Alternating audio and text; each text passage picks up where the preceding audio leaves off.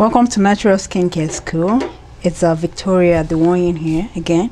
In this video, I want to share with you how to preserve natural skincare product.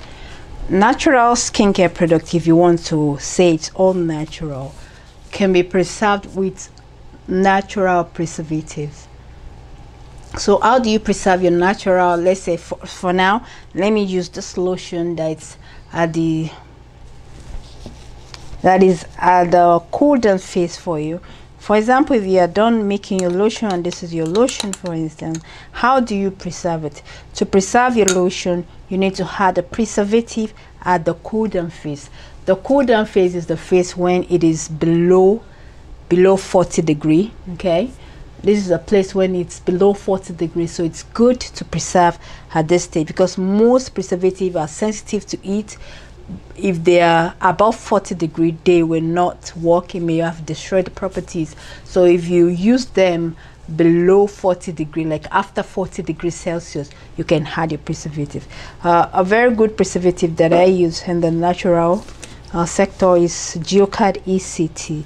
Geocard ECT is used at 0.6% to 1%, but mostly I use it for maximum effectiveness at 1%. So what I will do if I want to preserve my this lotion with Geocard ECT preservative is I'll add the 1% of this preservative. Okay, so I won't add a couple of drops. I'm going to take my scale, weigh it, and put on tear. Okay, then I'm going to add 1% of Geocard ECT preservative. Okay, so add 1%.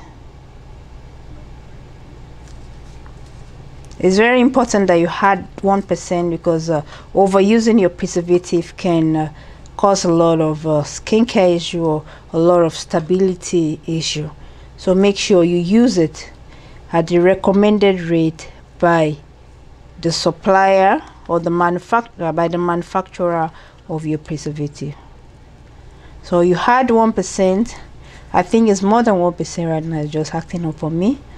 So I will not just add 1% if you are using Geocard ECT. Add 1% during the cool down phase and mix it thoroughly.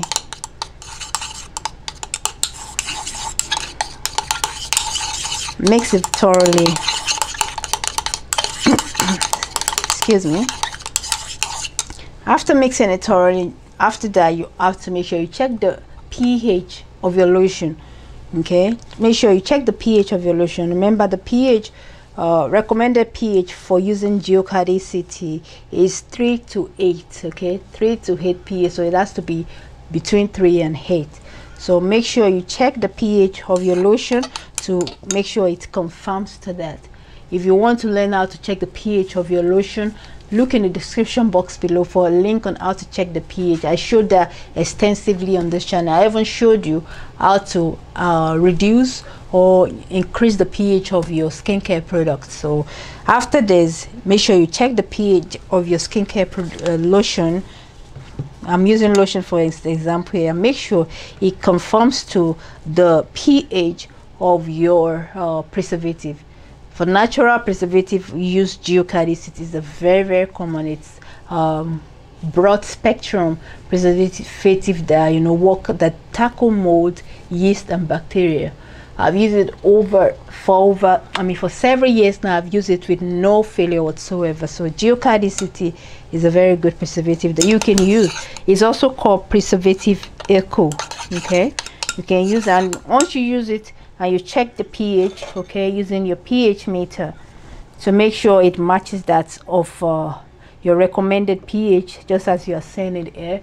Once it matches that, you are good to go. So for instance, now this lotion can either be 5.5, it can even be 5, but it cannot be less than 3. Okay, I always make it safe. If I'm doing a product that has to be an exfoliating product, for instance, that has to be acidic, highly acidic, I make sure it's between the pH of 4. I don't go less than that because anything can happen. Okay, so I always make sure it's at least, if I'm making exfoliating products, for instance, if I'm making what do you call this, a very exfoliating lotion, I've forgotten the name, just escaped my mind right now.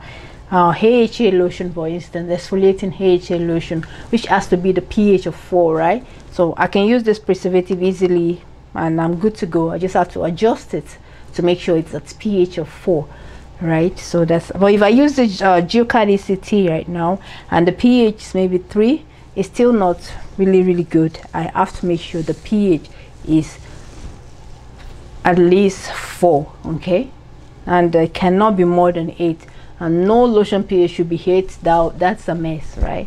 So, and that's about it. If you have any question about preserving your natural skincare products, feel free to drop that question in the comment box. That's what I do best on this channel, to answer your question, answer your inquiry, and give you my own advice.